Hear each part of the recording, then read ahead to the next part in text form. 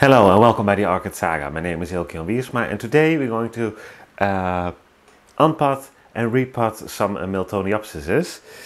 Well, actually I have three that needed doing. One I already did. I will show some pictures later on the video because it was in a very bad shape. So I hope I can save that one. So that one I already did, and I didn't have my camera fixed. I didn't have the proper SD card yet, but now I do, so I can film these guys. And this one, I hope you can see, it's around there. For example, it's starting to make new roots, so that's why we're going to repot this one. And I'm just very curious to see what's in the pot. And this one,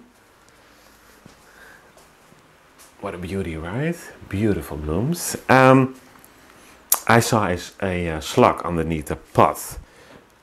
About 2 days ago, it was just sitting underneath there. So, yeah, this one needs to come out as well. I don't see new roots yet, but it has to come out because I don't want to have slugs or snails in the pot. And the funny thing is, this one has already pumice in it. So it will get more pumice. Definitely, of course, in my case, because I love the pumice.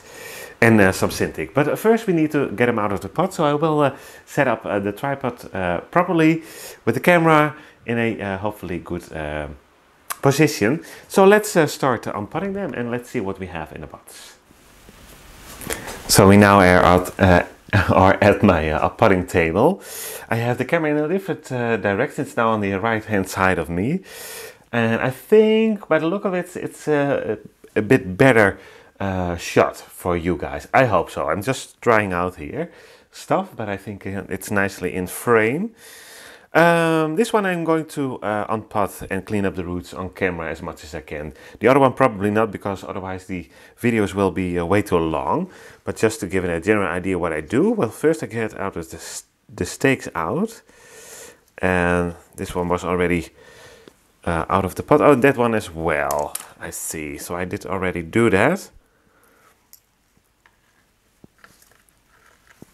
Not sure why at this stage, but that was a good reason, I think. One new growth here and one new growth there. So we have two growing directions on this one, which is beautiful, of course. Let's put that pot to the side and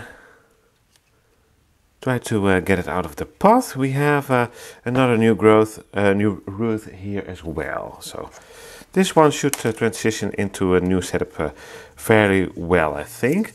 I'm just going to turn it around so the new root tips are facing downward, so the media doesn't fall on them, but maybe around them. But I hope that does the least amount of damage to them. At least that's what I'm trying. We have some roots underneath that pot. They do look a little bit darkened, so I'm not sure if they are alive anymore. Let me check, because it feels like one of them is holding the pot. Yeah, it's this one. So I'm breaking that one, because otherwise I couldn't get it out of the pot. So let me put the pot aside. So far this is really looking well. It has a beautiful root system. So we need to keep an eye on that the coming months to see how that goes. And I hope you can see, but a lot of pumice in it. So that's what I see more often these days with the Miltoniopsis here in the Netherlands. Maybe where you're from as well, but I didn't see it a few years back. Then it was more coconut husk and sphagnum moss, but these days it's a lot of bark combined with pumice. So that's nice. That is also I already knew how my orchids responded to pumice, but that's an indication that pumice works for me at least, because they start using it for these younger plants to get them to grow and to bloom and then sell them, of course. So that's for a reason.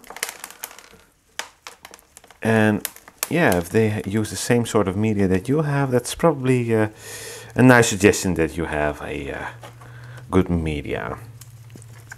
Of course, it always depends on your environment, because that coconut husk or that coconut fiber that looks like a regular uppotting mixture for your garden plants and etc. That stuff doesn't work for me either. I don't think for many orchid growers, but for the nurseries apparently it does work because they use it a lot. And I'm just slowly wiggling and moving stuff around and trying to loosen up the roots as gently as I can. Miltoniopsisses don't like to be repotted, as you probably know, but they can handle it, but they just don't like it. And just try to wiggle out as much as I can. And this one has a plug still in it. And it's a sphagnum moss plug. I don't know if you can see it, but this is a that's sphagnum moss. So let's try to get it out. And yeah, to get them to grow, to start the plants, the seedlings, it works, but then it starts to degrade, and then it becomes very acidic. And that's not what we want, obviously. But this one has, like I said, a beautiful root system. Compared to the other one, came from the same grower, but probably bought in. That was terrible. I will, like I said, show some pictures on the end. Of later on in this video. Not necessarily on the end of the video, of course. But so yeah, I have one finger in the roots and just trying to work my way downwards. If it's really doesn't want to go any further, I just stop and I try another spot and wiggle them, try to get them as loose as I can. And I feel this one is stuck there, so then I leave it and I try to another spot. And slowly but surely they will more come apart. Not all, because this is very tangled up. So I probably leave that because there's not much media there. So, and then I try to get a piece of the plug around here. Oh, this is that cocoa fiber stuff that I mentioned earlier. It has both. It has sphagnum moss and this. That happens more often. I'm not sure why. Maybe they started it in one and then added on later another part. But these are basically two seedling pots, seedling plugs, I should say. So I'm not sure why that is, but doesn't matter. It needs to come off, both of them. So let's wiggle over here because I see a lot of media there still. And the nice thing is that I can leave the pumice. I have a root here, as you can see on my finger there, that's attached to a piece of pumice. In this case I can leave it because I use pumice, and that doesn't happen very often when you grow inorganically and self-watering. But like I said, nowadays with the Miltoniopsis I see that more often. And here's a lot of media, so I wiggle the roots. Pull them a little bit while I wiggle, just to see if I can get them down, to go downwards and loosen up. And this is a bit of a process, of course. So I'm just taking my time here, because these roots are beautiful. And I try to use them as much as I can. But loosening them up is not a bad idea at all. Just to get more air in, and they've been packed up really in this pot. So I probably go up a bit of a size. And so far I don't see snails or slugs or anything. But obviously I can miss them because they are not always that visible for the naked eye. So I will give this a nice spray of hydrogen peroxide later on. Even though this one wasn't the one that I saw that slug on, but still. And these two do not come from the same nursery. The other one, the white one you saw in the beginning of this video, is coming from a different seller with the snails. But anyhow, I see quite a lot of bush snails on the Miltoniopsisses. So yeah, to spray it, I need to have room for those roots here, of course, to let the hydrogen peroxide hit those roots, the base of the plant as well. So therefore we need that media out of there. So we try our best. So I'm not sure if everybody likes these type of videos. I think when you're starting to grow them, it's nice, but when you have quite some experience of your own, I can imagine that me teasing around in these root systems isn't the thing you're really watching for.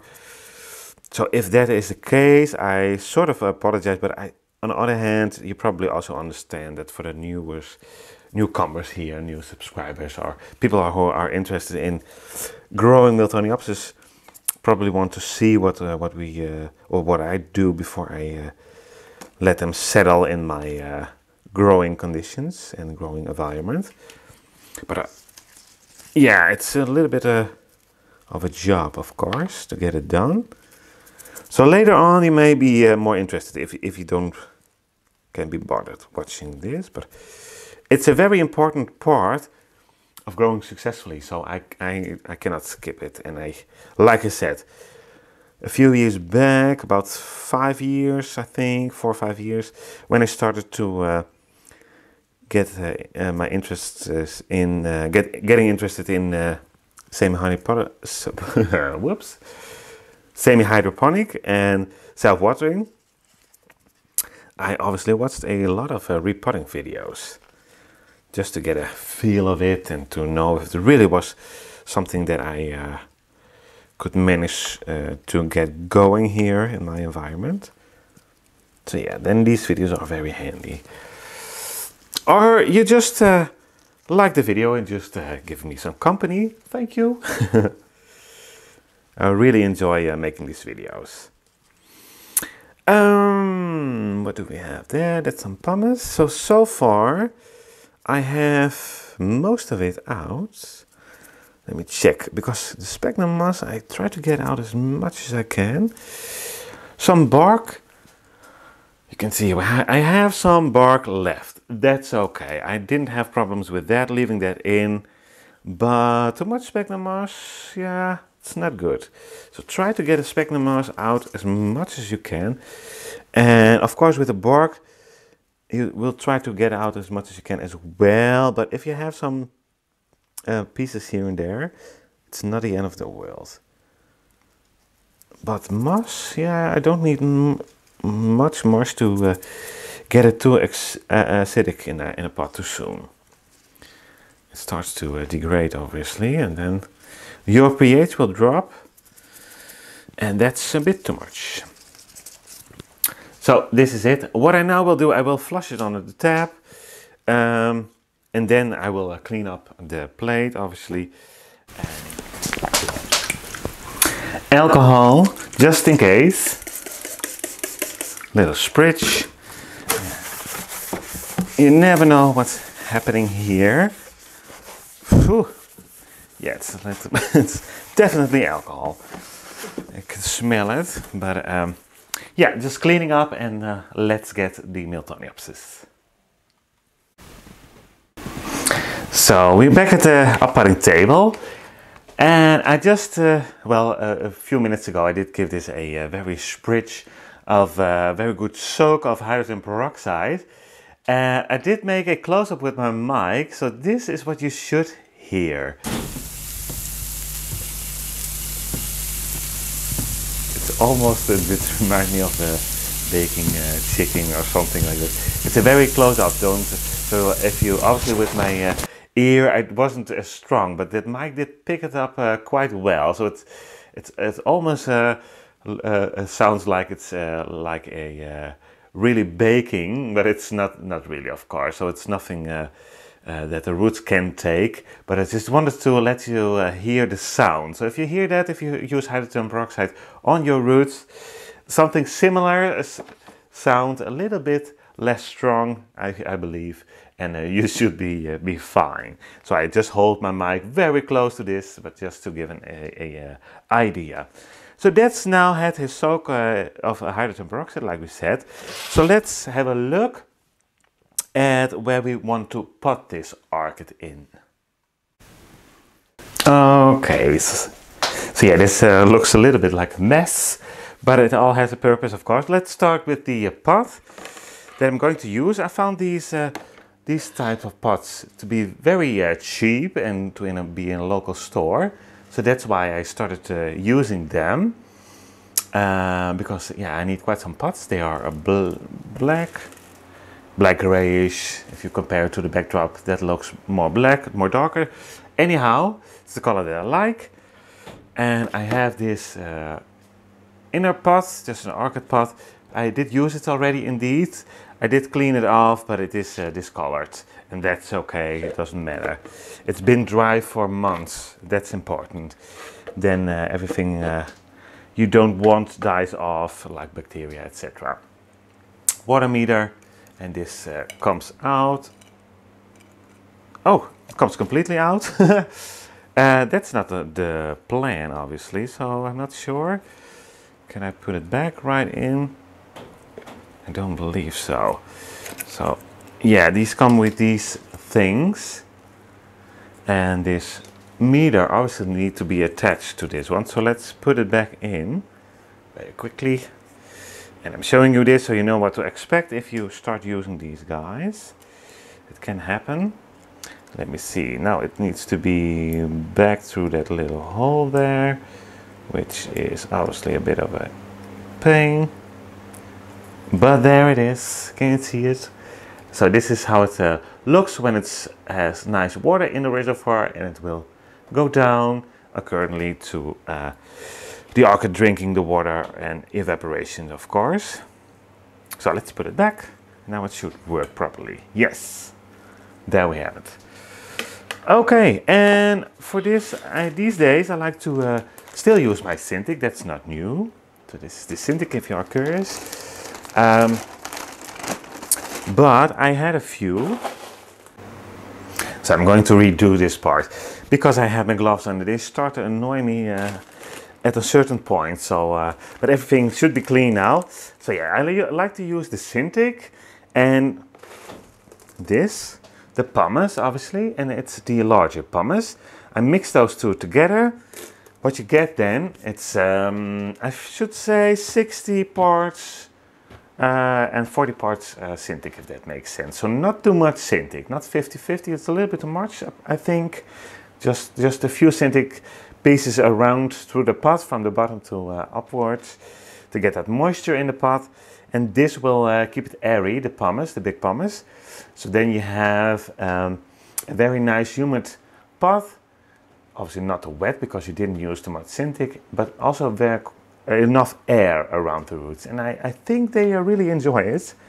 So yeah, I started doing that with my zygos, and now I started doing that with my Miltoniopsis as well. So what I first do is I put a layer in of this big pumice. That does make some noise, I'm sorry, but it has to be done. Let me grab it out of the pot first, so you can hopefully see it a little bit better. Let's put it there. So just a start of a layer. This is about the size of the reservoir will be, because the roots on this Miltoniopsis here aren't used to this setup. So just to be safe, I just put them above it so they can adapt and hopefully start to branch, because that's what we want. We want those branches to go into the reservoir and around the pot. So the olive roots nut, and then I start grabbing some Cintiq, put it around, just loosen it a little bit up like this, some strains here and there, Cintiq, and as you can see it's really laying on top of the media. a little bit of pumice over that to start with. Once again, it looks like this now, just laying on top there. Very, very loosely, as you saw. I apologize. So let's, this one has a beautiful root system, obviously, so it needs to have room to put a root. That's why I go with this size of a pot. Normally I like to go a little bit smaller, because I do have more pots of that size. That's basically the reason, because when you grow semi-hydroponic or self-watering, the size of the pot doesn't matter much as long as you have it evenly moist. So so you can grow as big a pot as you basically like, because this orchid will start to make those roots into water roots, as they say. So adapted to a very humid water. Sometimes they grow directly in the water surrounding, basically. So what I put some Cintiq, there it was, around the roots, once again very loosely. I think this is a nice vision, so you can better see what I'm doing here in a pot. So just a little bit of Cintiq, as you can see. Just want to loosen this up. This is very soft and lightweighted, so it will not damage your roots, also the new growths. If you are yeah, you need to be a bit gentle, of course. Don't push it in there. Just to let it basically fall down. Grab some pumice, and the same story. Just gently in between those roots. Oops, there was a piece almost falling on that new tip. That's not the plan. Don't want to damage that, but I only have 2 hands. So one is holding the plant, obviously, and one is getting the pumice. But I could use at this point always a 3rd hand. But yeah, luckily I don't have that. That would be a bit strange. Well, on the other hand, maybe it would be convenient. I don't know. Anyhow, rambling. Let's put some Cintiq in again. Just there, once again, loose, and I keep repeating that because it's very, very important. And that's from experience, you guys, because I saw they liked the Cintiq so much, and I was so enthusiastic about it, because I thought, yeah, finally they're growing roots, and I put in Cintiq, and that was way too much. And then you get that rot and the orange rot. Since I did this, I should knock on wood, but since I did it, I think it's now 2 years, I never had orange rot again. I should not knock on wood, but yes, seriously, you guys, it works. I'm not saying this is the way to avoid it, but I just noticed I just don't have rot anymore with my Miltoniopsis and the other orchids as well. But Miltoniopsis are known for getting that orange rot, so to speak. Oh, so to speak, so that's how they call it. And it looks very orange, so this does make sense, obviously. But yeah, I didn't have it for years now. And before that, always. So it's just also a very important, whoops. Once again, that new roots. I want to save those new root tips. But once again, if it is in bad shape, not happy, the orange rot kicking in is more likely to be happening. And that does make sense. So try to get them as happy as you can. So I now put some Cintiq around.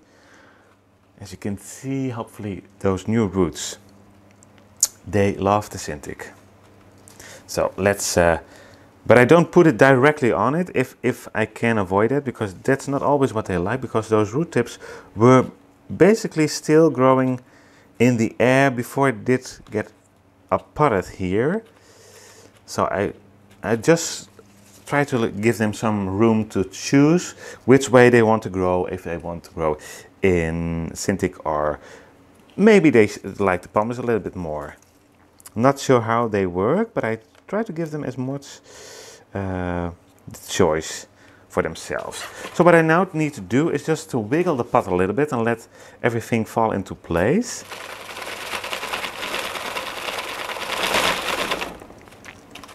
And so far everything is nicely in there. Let's see, we have a bit of an air gap there, so I'm pushing it a little bit downwards. It was, I don't know, but this is not, it's not completely a clear pot, so I don't know if you can see it, but I'm just slightly pushing it down. And I have a bit of Cintiq here that I can put there in that hole once again to get it evenly moist when I water it. So pumice in there, and again a little bit in the back, and that may do it. Wiggling it again. It's very loose in the pot because I potted it up very loosely. Those roots weren't attached to this media yet, so yeah, it's a bit top heavy, and obviously I still, oh, you can see them now. Let's zoom out a little bit. Oops, that's zooming in, zoom out. I still left those spikes on, so those are very heavy, and that makes this orchid move a little bit more. Sometimes you can leave them on when they have new roots. I will watch the bulbs. As soon as I see shriveling, I will cut them off. But I did have it happen with one that didn't need to have the spikes coming off. But if you're not sure, just take the spikes off, because you want to grow this plant and then eventually it will bloom again. But nowadays I just have a look at the plant and go from there. So I have a, whoops, a stake here. It's actually a knitting needle, which I use because these are coated, and I just buy the cheap ones because they are normally hollow inside. I just bend this point, so if I don't get it in my eye or anything, that would be not so nice. So I put it in the back of the, on the back of the orchid. Let me show that. So just try to find a way and to avoid new roots. So I see a bit of a hole there, and just wiggling it and trying to get it as deep in the pot. And we now at the bottom. I can feel the pumice over there, that layer of pumice we put in. And let's see, no, I'm not going to use a spike to tie it to the stake, because like we said, we may need to get those spikes off, and then I have a problem with the stake again, because, well, let's use this one for a change. I didn't have a nice wire prepared, but this one will do as well. Oops. Normally I have my beautiful other green wire, but this is green as well, so it should work. But I just tied some leaves there, and you could tie the bulb as well, but most of the times I just tie some leaves in there, not too heavily, just fairly loose, but enough to keep it there, obviously. It's hard to explain, but you will get a feeling for it. So the last thing that I need to do, and that will help leaving it, getting the orchid to stabilize, to get stable a little bit more in the pot, I should say. I'm sorry. I try to do several things at one time. Talking to you guys, figuring out what to do. Yeah, then it's you getting this. Me searching for the words. Anyhow, I like to do a top layer of pebbles. Put my hands in front of those new roots there. And we have some here. So hopefully I can avoid damaging them. Whoops. Let's put the leaf aside. So because the pebbles are quite heavier than the rest, it helps to stabilize the plant in a pot as well. But that's not the main reason why I use it. This is for not to avoid a top dry layer that most of our people that grow semi-hydroponically or self-watering are getting quite often. So this layer here, about 2 centimeters, is dry while the rest is very damp. And to avoid this, Annabelle came up with the idea, Annabelle from the Orchid Room, is to put a layer of pebbles on top of it. And it works wonders. And it helps the orchid stabilize even a bit more. This will stay top heavy because of the spikes, but it's now very nicely suited in there, I think. I also think that this video is getting quite long again. But yeah, I wouldn't want to skip out of this. I think it's a nice process. But I will do the other one and then we have a last look, and I will show some pictures because there was something to say about that cream yellow Miltoniopsis as well. So I will finish this up and then I will see you with a last view of these orchids. Before I start flossing them, just a quick look. This is the other Miltoniopsis I just finished repotting. So you have a nice, this has a clear pot, so therefore I thought let's show it, but you have a nice vision of how I build up. We have some Cintiq here, but in the back we have some Cintiq there, but then I didn't use as much Cintiq because yeah, the chances are that we don't get new growths on the back side of the orchid, but more on the front.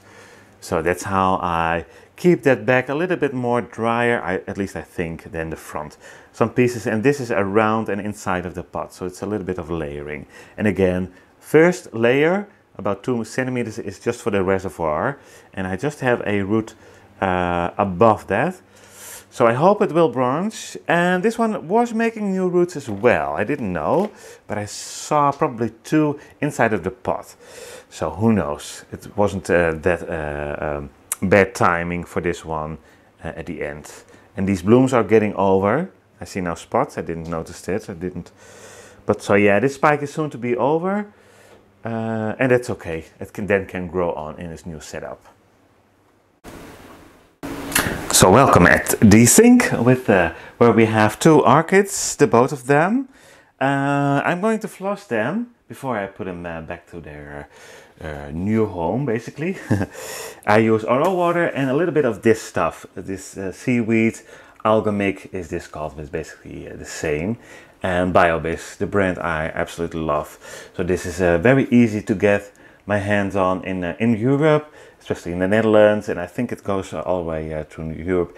And these days it's also in America, and I think they have the algamic already there. Maybe all the products, but around 1-2 years ago they didn't have everything in America yet, but nowadays I think they have. So if you like, try it out. It's beautiful. It works fantastic. So I have a little bit mixed up, just about a drop.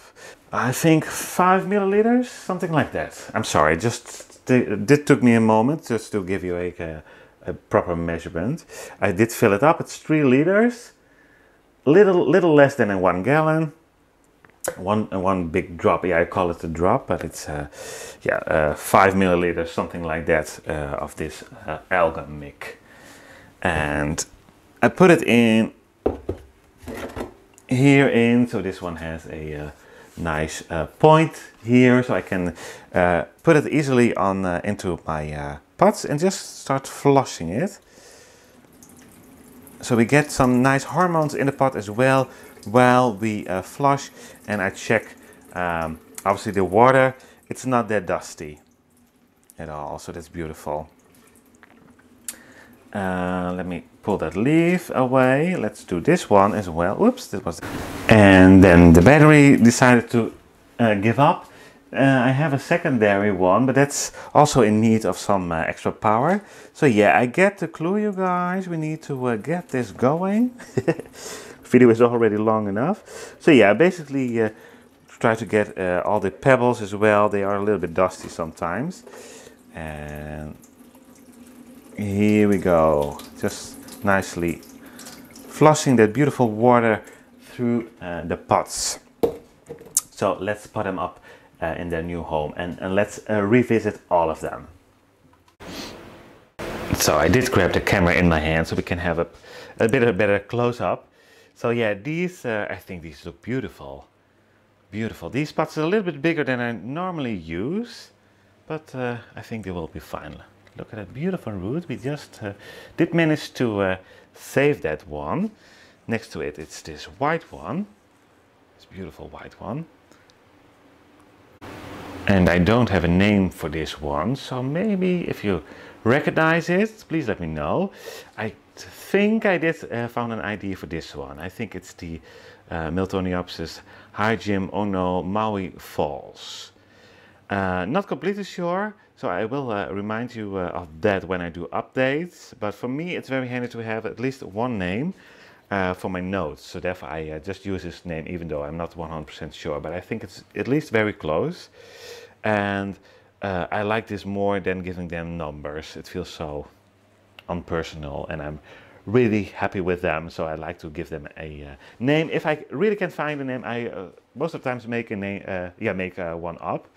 But yeah, help me for this one. Maybe you don't have the XLD, but just a nice name for it. I'm into that as well, so don't be shy, let me know. I really would enjoy to give this a proper name.